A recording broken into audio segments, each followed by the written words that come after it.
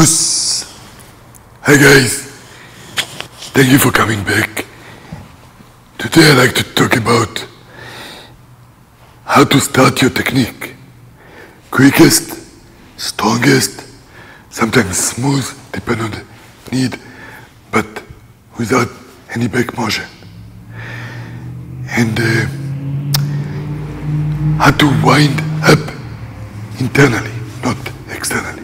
How to create energy inside your body.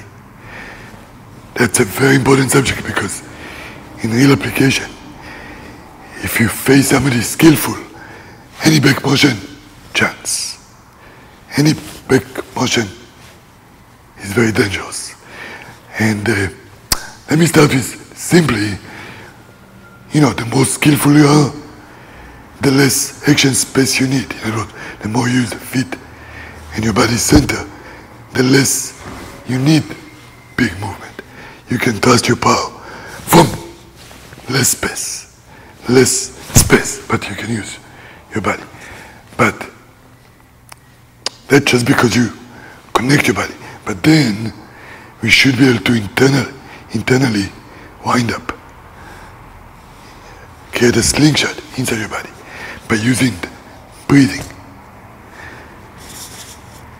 and the synchronization of interaction of the abdominals, back muscles, and feet. In other words, your body center and feet with your breath. So let's start with the simple basics. If I want a reverse punch, exhale, back. We call it reverse exhale. Never inhale, because inhale cannot produce force. Exhale, back. And my stomach draws toward my back, which should be stable. And then the pressure goes to the floor. So stomach toward the circle, to the floor.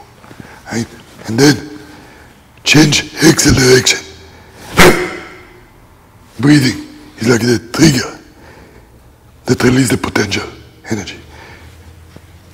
Exhale back, switch. Breathing direction. Exhale back, switch. Exhale back, switch. Breathing direction. Yes?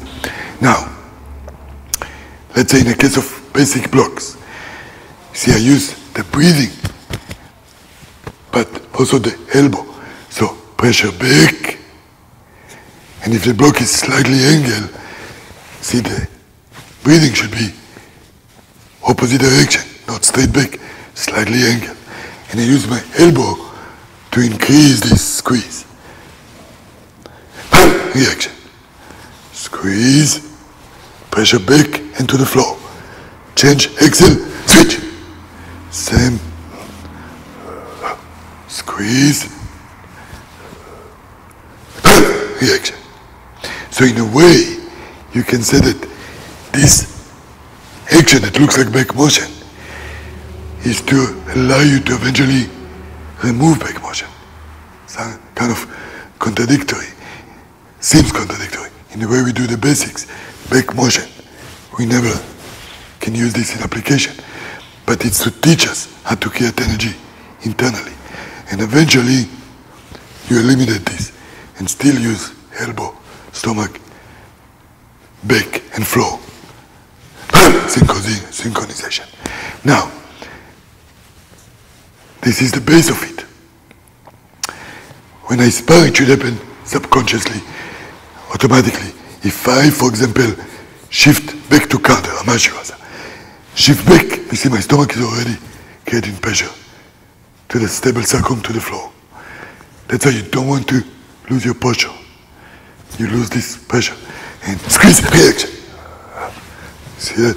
I internally imagine stomach, back, breathing, and your footwork to make the switch quick with more energy. Same to any direction. If I pivot, see, stomach pressure back, and reaction. Right? Any direction I pivot, inside, pressure, reaction. If I block, see, as I block, stomach pressure back, to the back leg. See that?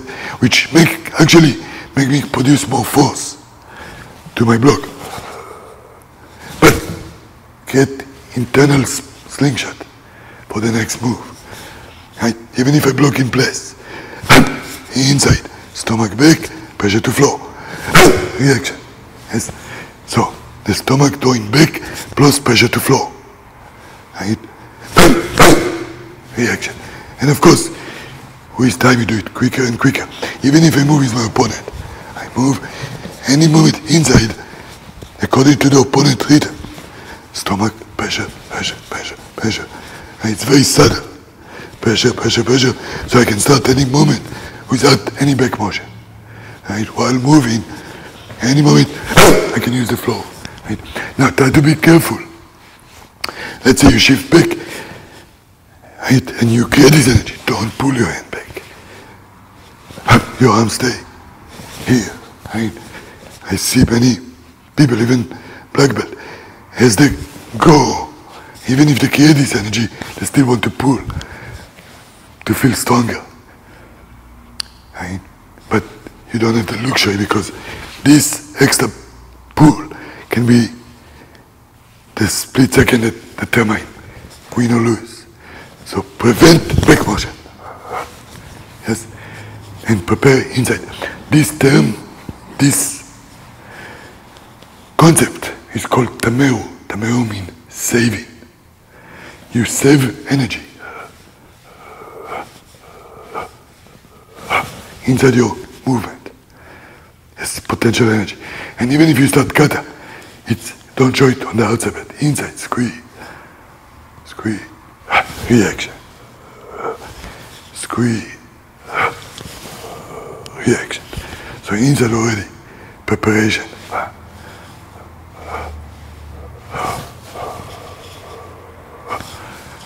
Okay guys, very important subject, not so easy, need a lot of practice, right? But you all the practice in the world, if you don't understand how to do it, is not useful. So you need to understand it and practice it slowly first, and then see if you can use it when you spar. Hope it's useful. Thank you.